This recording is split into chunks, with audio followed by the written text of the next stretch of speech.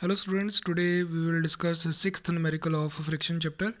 Let us read the statement first. The coefficients of friction between block and the rail are mu s is equal to 0.30 and mu k is equal to 0.25.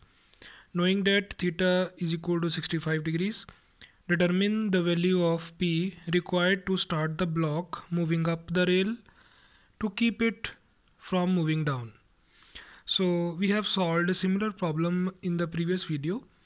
So let us see what is given in this particular problem. We are given this diagram, and in this diagram we are shown one rail, and this rail has an inclination of 35 degrees with the horizontal, and on this rail one block is placed, and to that block two levers are attached.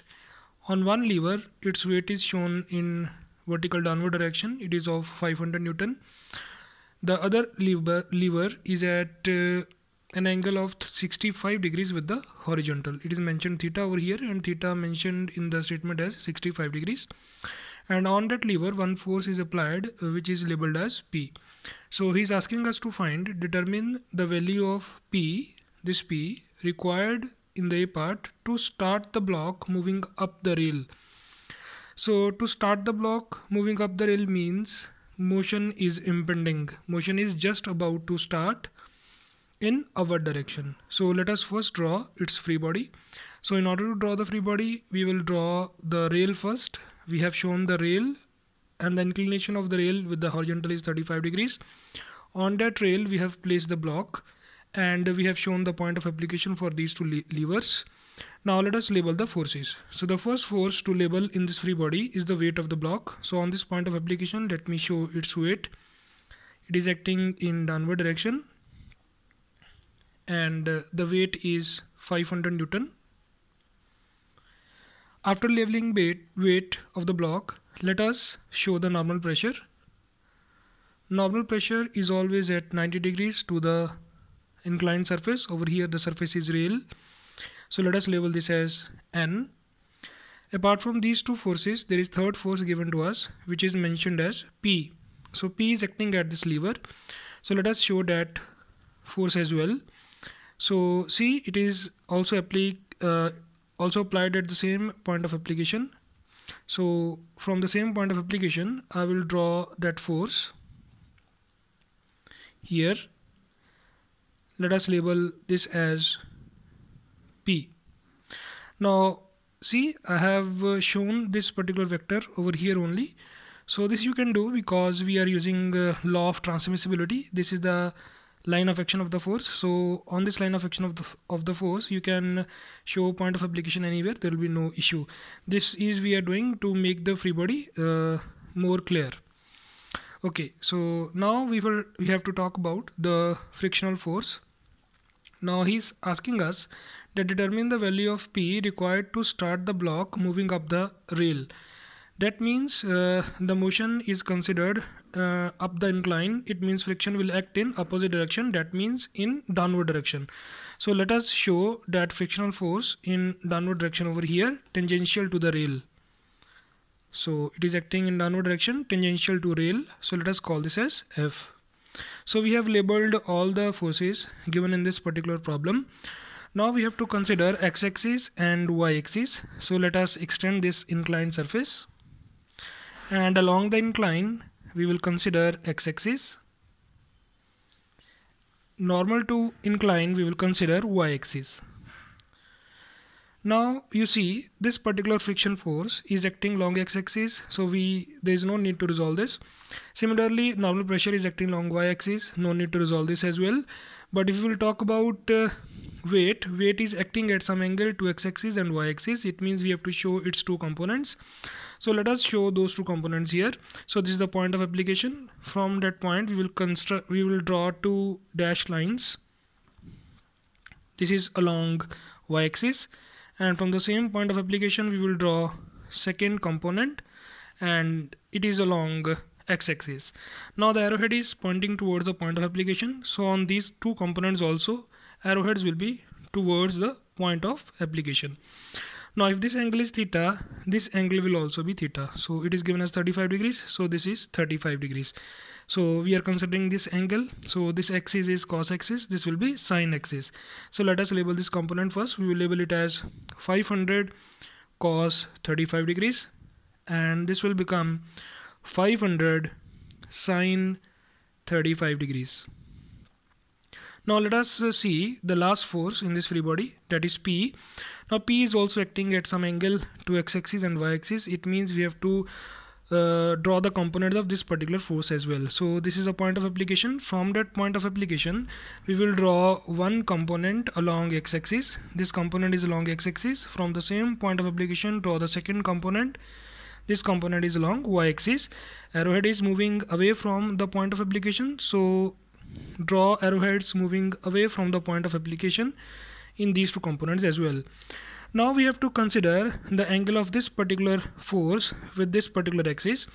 So for that we have to see the data given to us. Now you see over here we are given that P has theta degrees with horizontal. So theta is mentioned in the problem as 65 degrees. It means from this point of application, if I draw a horizontal line, let me draw a dashed horizontal line. So this particular angle, this total, the angle of this particular force with the horizontal, it is how much? Theta. Theta is 65. So this force has 65 degrees with this horizontal line. But one very important part to understand, that this particular component is parallel to the inclined surface. So it means this particular angle between inclined surface and horizontal, same angle is applicable here also with this component and the horizontal. So this is 35 degrees, but total is how much? Total is 65. Total is 65 minus 35. So this is the remaining angle, which is 25 degrees. Sorry, it is 65. 65 minus 35, it is 30 degrees. So we have found the angle of force with this component. So this will be cos component, this is sin component. So let us label this as P cos 30 degrees and this will be P sin 30 degrees. Now we are ready with the free body. So let us start with the A part. So what he says in A part, determine the value of P required to start the block moving up the rail. Start the block means motion is impending. That means we can use summation fx is equal to 0 and summation fy equal to 0. Let us apply the first equation, summation fx is equal to 0. So how many forces are there acting in x direction? First is P cos 30, it is acting towards right, so it is positive. Second is 500 sin 35 degrees, it is acting along left direction, so it is negative. Next is frictional force, it is acting along left direction, so we will take this also as negative. So we will write P cos 30 degrees minus 500 sin 35 degrees minus f is equal to 0. So we will write f as mu s n, because we know frictional force is equal to coefficient of static friction multiplied by normal pressure is equal to 0. Why we are taking coefficient of static friction over here? Because he says to start the block, it means motion is impending. So if the motion is impending, then we have to use coefficient of static friction. So in this equation, we know the value of mu s, that is how much? 0.30. But there are two variables in this equation, normal pressure and P. So we can't solve this equation. Let us call this equation as 1 for time being. Now let us apply the second equation, that is summation fy is equal to 0. So how many forces are acting in y direction? First is 500 cos 35 acting in downward direction, this will be negative. P sin 30, it is acting in upward direction, this will be positive. Normal pressure acting in upward direction, this will be positive. So equation will become n plus P sin 30 degrees minus 500 cos 35 degrees equal to 0. So from here we will get value of n, it will be equal to 500 cos 35 degrees minus P sin 30 degrees. Now we will say put the value of n in above equation. So we will say put value of n in equation 1. Now when you will put this value in above equation, the whole equation will be in terms of P, because we know the value of coefficient of static friction that is given to us as 0.30. So from that equation we will find the value of P. Let me write that value. So you will get P as 404 newtons. So this is the answer of A part.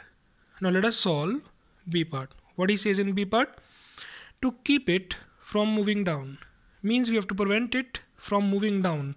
It means tendency of the block in the B part is to move down.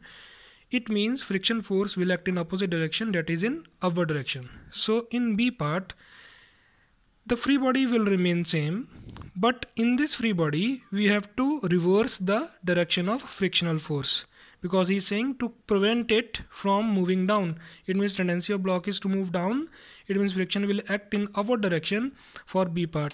So in this particular free body, only change will be that in B part we will consider the direction of friction force in upward direction. It means again we will use these two equations because it is a case of motion is impending. When you will use these two equations, everything will remain same, only change will be the sign of frictional force. Earlier in the A part, friction force was acting in downward direction towards left side, we consider it as negative, but now in B part friction force is acting in upward direction, so we are considering this as direction towards right, so we take that direction as positive. So everything will remain same for B part, only thing is we will change this sign. So let us apply summation fx is equal to 0 for B part. So same equation we will write P cos 30 degrees minus 500 sine 35 degrees. In place of minus we have to use plus. Mu s, still mu s we have to use because it is a case of motion is impending, just about to start. Call this as equation number 2. Now we will apply the second equation, summation fy equal to 0. So same value we will get, that is n equal to 500 cos 35 degrees minus p sine 30 degrees. Then we will say put value of n in equation 2. So when you will put the value of n in this equation, the complete equation will be in terms of p, because we know value of mu s as 0.30. So from here you will get value of p and it will be equal to 229 newtons. I hope the procedure of solving this particular numerical is clear to you. So let me revise again. In the A part he was saying find the value of P to start the block moving up the rail. Start the block means motion is impending, so summation fx, summation fy are applicable, and in this case the tendency of the block is to move in upward direction, so we considered frictional force in downward direction. So over here we took negative sign. So as this is the case of motion is impending, so we used coefficient of static friction. In the B part he was asking to keep it from moving down, means to prevent it from moving down, means tendency of the block is to move down. So for B part, in the free body only change will be that frictional force will act in opposite direction, in upward direction. So everything will remain same in the B part, but we will change this sign to positive sign, and we will use coefficient of static friction because B part is also the case of motion is impending, and we will get the answer for P, that is 229 newtons for B part as well. I hope this particular numerical is clear to you. Thank you very much.